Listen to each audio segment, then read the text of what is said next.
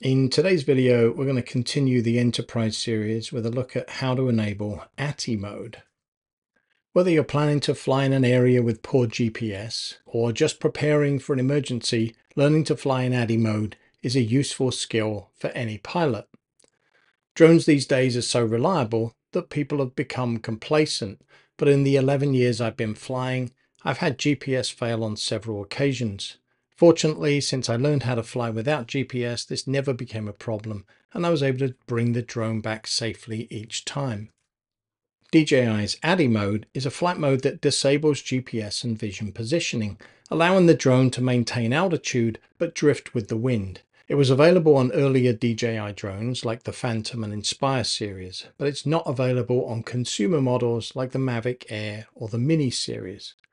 ATTI mode is very useful in situations where GPS is poor, such as flying indoors or in between very tall buildings. In those situations, a partial GPS signal can cause all sorts of unwanted and unpredictable behavior, and so turning off the GPS can be a big advantage.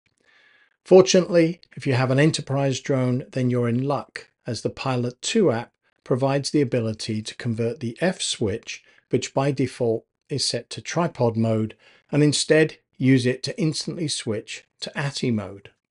So how do we do that? Open the Pilot 2 app, connect the drone, and then go to the three dots in the top right hand corner and scroll down to see flight mode. By default, this is set to TNS, where T stands for tripod. Select ANS and you'll get a warning explaining that you will be basically controlling the drone manually. Confirm that you've read the disclaimer, and the F switch is now set to ATTI mode. You can test this by switching to ATTI mode before takeoff to make sure it's working as expected. To show what happens, I captured this video on a windy day, which, as you can see by the wind speed and direction indicator, is showing 11.2 miles per hour.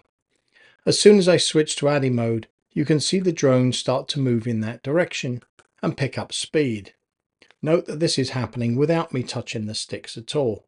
It is literally just the wind pushing the drone, and this is what's going to happen if you ever have a GPS failure. Once you're done with ATTI mode, switch back to normal by moving the switch to the middle position, assuming that you're in an environment with a GPS signal. And that's it. Whether you're using this for indoor flights, to provide a cinematically smooth flight, or just practicing to ensure you know how to handle things in an emergency, this is a great feature to be able to turn on and something to keep in your list of tools for when you need it.